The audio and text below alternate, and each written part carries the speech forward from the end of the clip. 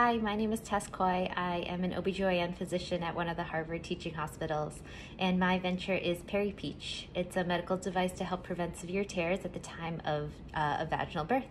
I became interested in innovation after starting my residency and seeing how our tools could really expand the breadth of care that we could give, but also lead to limitations on what we can. And I feel like OBGYN in general has a lot of potential and room for innovation.